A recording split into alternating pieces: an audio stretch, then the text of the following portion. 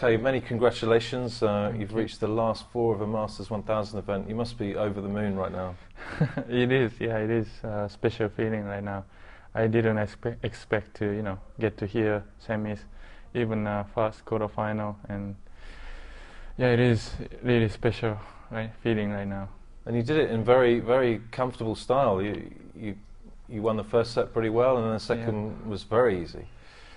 I mean, yeah, it is a surprise to win 2 sets against him, but I started well today, and I was, really steady on the court, and I wasn't missing, so I played really well today.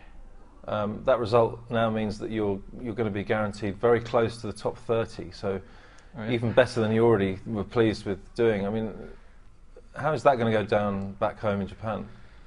I don't know. I haven't seen the news yet, so but that is my goal, to get top 30 this year, and it is going well right now. So I try to go as far I can go.